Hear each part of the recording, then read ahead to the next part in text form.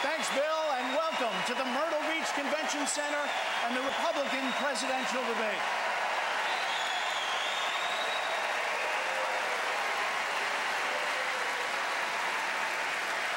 It's being sponsored by Fox News, the Wall Street Journal, and the South Carolina Republican Party. Now let's meet the 5 remaining candidates.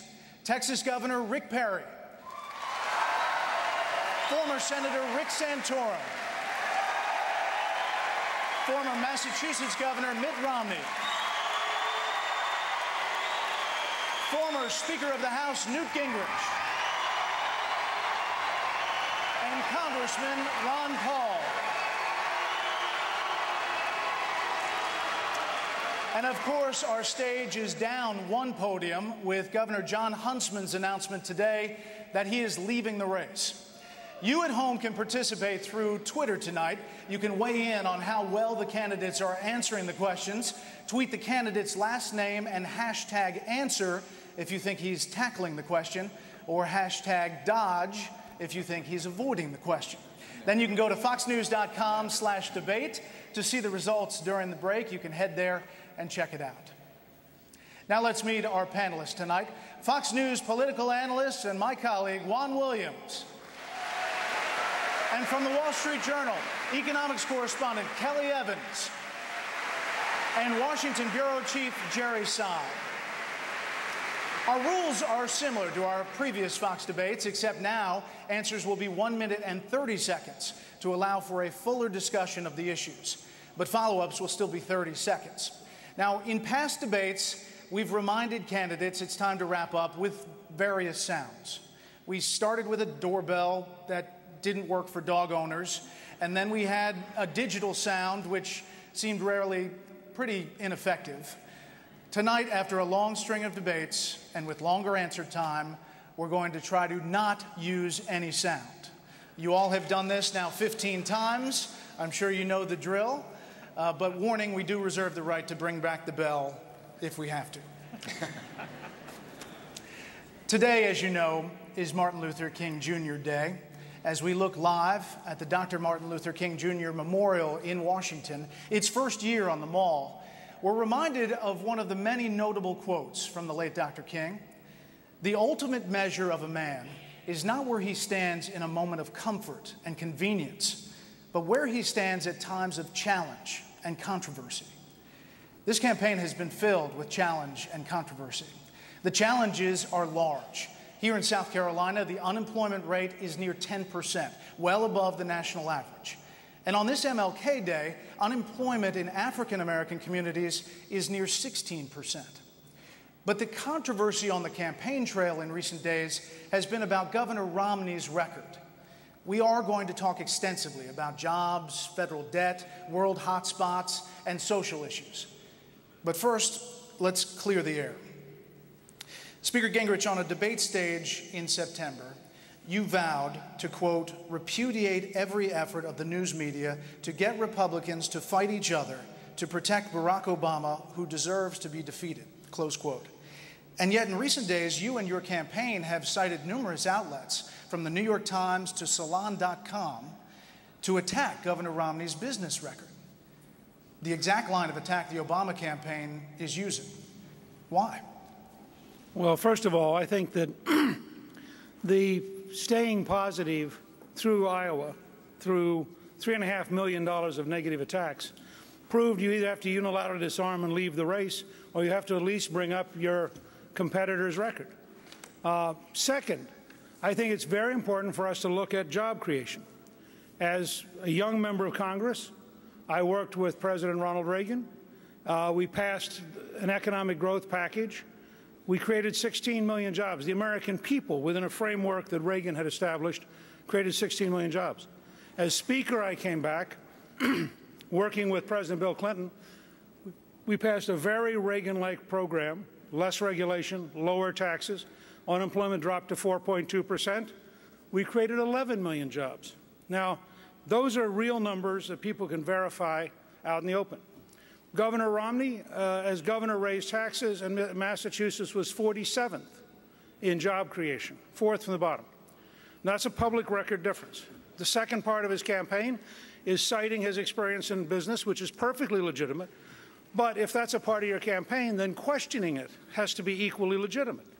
And it struck me that raising those questions, giving him an opportunity to answer them, is exactly what campaigns ought to be about. And we need to satisfy the country that whoever we nominate has a record that can stand up to Barack Obama in a very effective way. Governor Romney, I will give you time to respond in just a minute. Speaker Gingrich, the Wall Street Journal editorial page calls your attacks crude and damaging caricatures of modern business and capitalism. And they write that you are embarrassing yourself by taking the Obama line. How do you respond to that? First of all, I don't think raising questions is a prerogative only of Barack Obama. And I don't think Republicans should allow themselves to automatically be intimidated because every time you raise a question, somebody yells, you know, you're doing something the Democrats will do. I raise questions that I think are legitimate questions. They're questions, some of which came straight out of Wall Street Journal articles. The governor has every opportunity to answer those questions, to give us facts and data, and I think that's part of his responsibility as a candidate. And I think that's part of what a campaign is about, is to raise questions and see whether or not your competitor can answer them effectively before you get to a general election where you know those questions are going to be asked.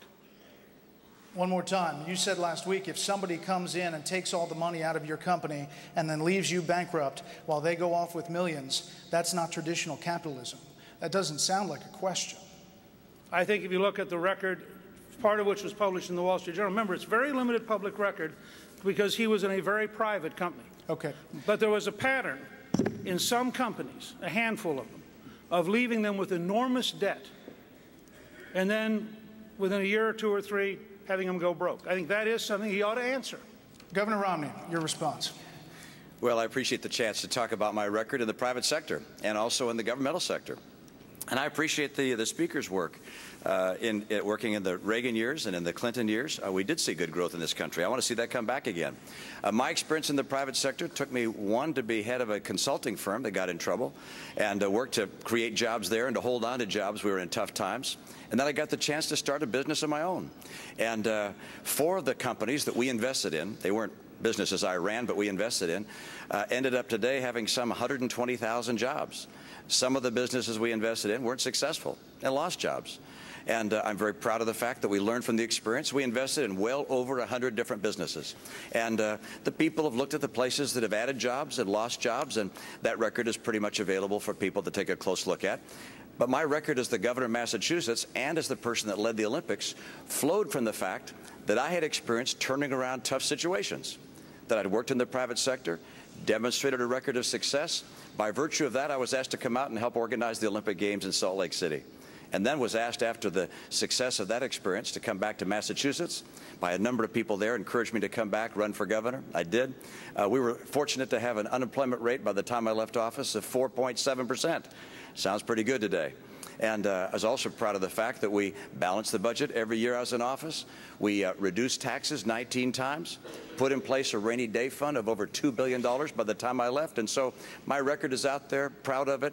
And I think that if people want to have someone who understands how the economy works, having worked in the real economy, that I'm the guy that can best post up against Barack Obama. Governor Perry.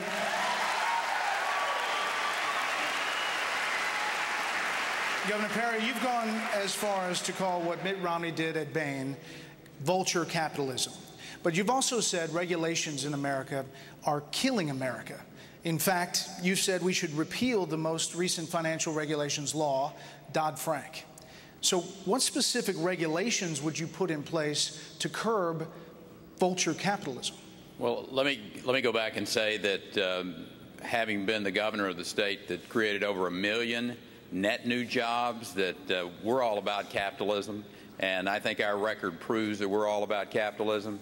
But I visited Georgetown, South Carolina, and it was one of those towns where there was a steel mill that Bain swept in. They picked that company over, and there were a lot of people lost jobs there. And the fact of the matter is, we've got records. We've got records. My record is one of those that's been open to the public for quite a few years.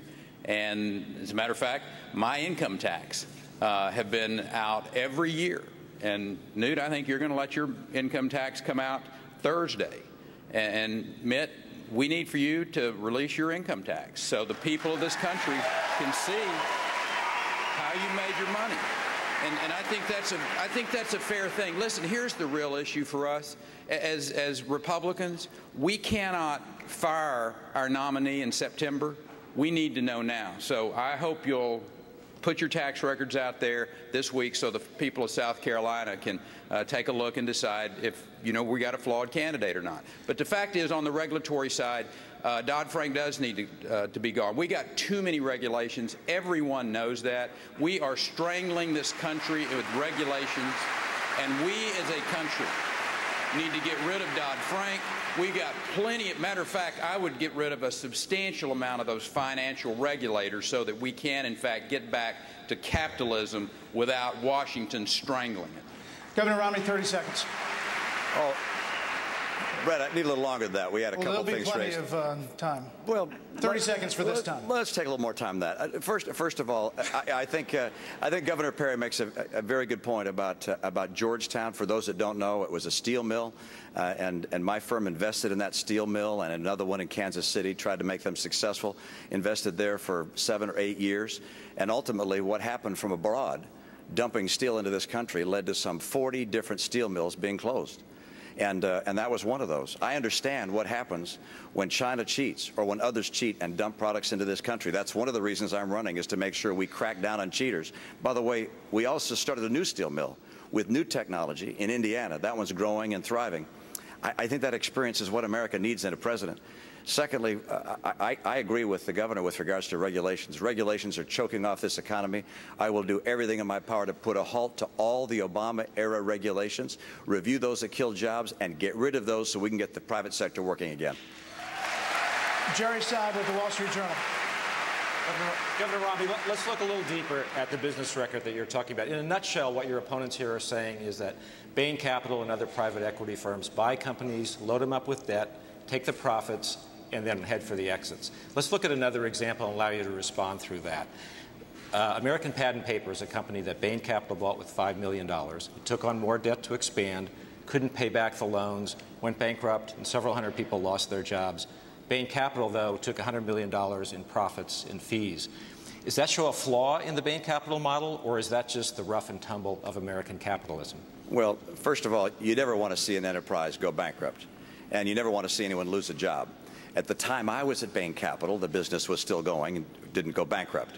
What the company did is they had one paper company, and then they bought another one down the road, and they said, we don't need to have, in an industry that's shrinking, 2 different plants making the same product, so let's consolidate the 2 plants together. And all the people in the plant that was closed were offered jobs in the new plant. Now, they were union workers. They didn't all want that non-union plant work rule setting. But ultimately, do I believe that free enterprise works, and that private equity and the various features of our economy work to actually improve our economy, to make America more productive with higher incomes and a brighter future? Absolutely. This is a major part of our economy, has been for a long time. Free enterprise, with all of its different dimensions and players, makes America the strongest economic nation in the world. The GDP per capita in this country, income per capita in this country, is about 50% higher than the average in Europe. Every time we invested, we tried to grow an enterprise, to add jobs, to make it more successful. And I know that people are going to come after me. I know President Obama is going to come after me. But the record is pretty darn good. You look at places like Staples, Bright Horizons, that steel company I talked about, the Sports Authority, they alone added 120,000 jobs as of today. And those kinds of experiences are the kinds of things that allow me to know what it takes to get this economy working and to put people back to work. We've got a president in office 3 years, and he does not have a jobs plan yet. I've got one out there already, and I'm not even president yet. Thank you. Kelly Evans with the Wall Street Journal. Congressman Paul, this morning when he suspended his campaign, Governor Huntsman said the Republican presidential race has, quote, degenerated into an onslaught of negative and personal attacks not worthy of the American people. You have been particularly scathing in your ads against the other candidates up here on stage tonight. Do you agree with Governor Huntsman that these attacks should be abandoned? Well, they should be abandoned if you're not telling the truth. But if you're exposing a voting record, I think it's quite proper